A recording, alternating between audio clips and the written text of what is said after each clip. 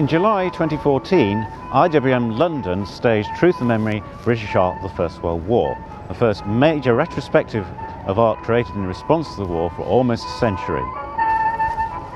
Truth and Memory formed an integral part of the IWM's First World War centenary programme. It also coincided with the relaunch of the redeveloped IWM London site. I'm Richard Slocombe, Senior Curator of Art and the Curator of Truth and Memory. The exhibition occupied our two permanent galleries at IWM London. The exhibition comprised almost 200 works of art. That was painting, prints, drawings and sculptures. And these mainly came from our renowned art collection. And these are works that originated under the seminal official war art schemes that Britain ran during the First World War. Truth and Memory sought to show how British artists of all ages, all traditions and all backgrounds strived to represent the unprecedented era-defining events of the First World War, which ultimately helped shape the nation's perception of the conflict and of warfare itself. The exhibition presents a new interpretation of the British First World War art, placing it firmly within the context of the times, taking into account the critical and popular responses and incorporating contemporary artistic debates. The second half of the exhibition showed how British art met the challenge of commemorating the First World War and how this helped form the collective memory of the war as we know it today. In doing so, it addressed why some pictures have seemed to transcend definitions of art and come to epitomise the slaughter and sacrifice of the First World War. While we were in the early stages of planning Truth and Memory, we were approached by York Museum Trust regarding the possible collaboration as part of the First World War Centenary Partnership, of which IWM leads. The catalyst for collaboration, aside from the centenary itself, was partly York Museum Trust's redevelopment of York Art Gallery, including the expansion of some of the first floor galleries. York Art Gallery has a fantastic World War I painting by Richard Jack, Return to the Front, so we approached Imperial War Museum about doing an exhibition including that painting and a number of key works from their collection as well. Right, well, welcome to the IWM art stall, Lorna. As you can see, we have almost 2,000 paintings in here.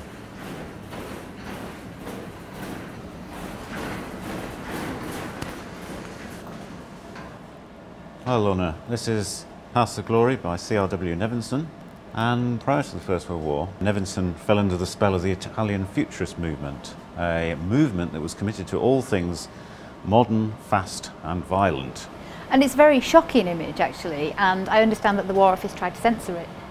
Yes, I mean they succeeded in censoring it. It was painted in 1917, just after the Passchendaele offensive, a very costly offensive for the Allies, and at the time the mood in the country was very low. And it was felt that painting of this sort was bad for morale essentially. It showed the failures of this offensive basically.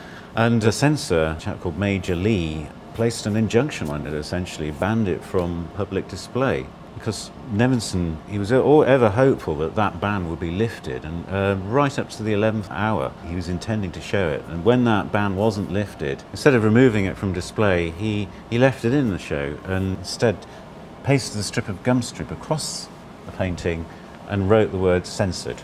This was an act that got him into a fair bit of trouble actually. Not only had he exhibited a banned painting, he'd also used the word censored, which itself was censored. He was delighted to report back to his superiors that the controversy that had surrounded the displaying of this painting had generated record-breaking crowds coming to see his show. So what are we going to look at next? Well, it's another very large painting, and perhaps one of the finest paintings we had in the First World War. And this is Paul Nash's The Men in Road. So Paul Nash was in the Hampshire Regiment and he went off to the front but actually had a kind of fortuitous accident and got sent home at a good point for him. He certainly did, yes. He arrived at the front in May 1917 and he was initially very excited about being at the front. He was trying to get a better view of a bombardment occurring at night and climbed up to the parapet of the trench and then promptly fell into the trench and broke a rib.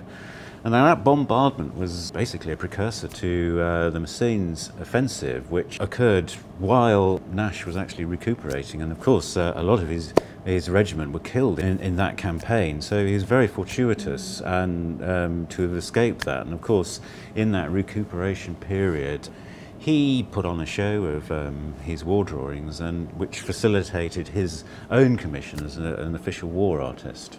And that was when his style and his viewpoint, his outlook on the war kind of changed after that? Very much so. I mean, he returned to his former positions in November 1917, this was after the Messines offensive, and found the whole area completely decimated. He'd lost his colleagues, and it was one of these sort of defining moments where he actually realised what this war was about. He always had this almost sort of spiritual, mystical sort of regard for nature, particularly trees. He saw this sort of violation of nature almost as a sort of wider, metaphor for the wider destruction of the war, essentially. And this became a sort of central theme of his work. And in doing so, he revitalised the English landscape tradition and made it a very sort of expressive genre. And it's something you can see in this painting, The Men in Road, here, with this sort of breaking storm of light. You really get a sense of a world in chaos, in maelstrom here, gripped by this modern industrialised war.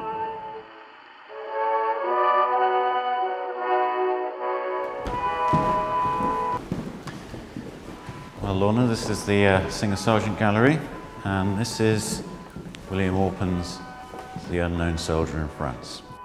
So William Orpen was a leading portrait artist, and this was a really important commission for him. Yes, it was. It came at the behest of the Prime Minister, David Lloyd George. What he was after was a permanent and suitable memento to commemorate the Paris Peace Treaty, the Treaty of Versailles, that would bring an end to the war and introduce the peacetime settlement. So Orpen already had this reputation of the sort of portrait painter of the Edwardian great and good, so he was seen as an ideal choice to produce group portraits of the victorious Allied leaders overseeing this settlement. This is one of 3 paintings he produced. But what they hadn't reckoned upon was the effect that the war had had on Orpen, essentially. He'd gone out there as a war artist and seen what the war had done, how it had affected France, how it had affected soldiers, how it had affected the French civilians. It had very much disturbed him, and the longer he was at the Paris conference, the more disgusted he was at the sort of machinations of the politicians. And this painting was originally intended as a group portrait of the Allied generals and leaders about to enter the Hall of Mirrors here. But he stopped doing that and instead produced what was this very sort of heartfelt tribute to the British soldier.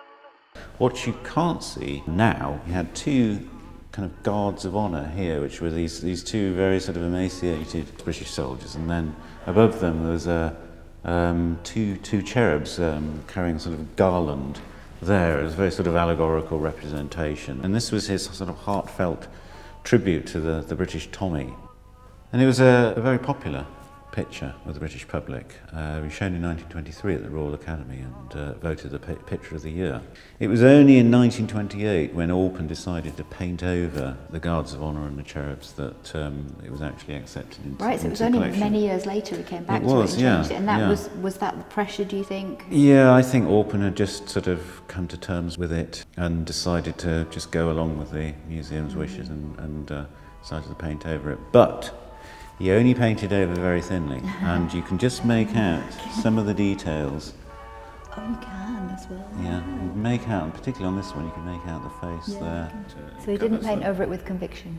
No, he just sort of blocked them out, essentially. Okay, Lorna, this is another one of our very special paintings. This is Stanley Spencer's Travois Arriving with the Wounded. So can you tell us a little bit about what's going on in this painting? Certainly. Now, Spencer was a medical orderly in the Salonika campaign in the Balkans in the First World War. Quite different from other representations in the exhibition, that it's not a Western Front scene. The scene that he experienced himself in 1916 when the British attacked the Bulgarian position. The attack occurred at night, and This is a scene of the wounded arriving back at a field hospital, and you see surgery sort of taking part over in the top corner there. So really kind of spiritual work. Spencer had very sort of idiosyncratic religious views. He's taken that theme on into this painting here, where you see the actual wounded sort of arriving in the sort of darkness, and then the sort of brilliant light of the operating theatre here. So it's a sort of metaphorical sort of coming from the darkness, the chaos of war, to the light and redemption of the field hospital there.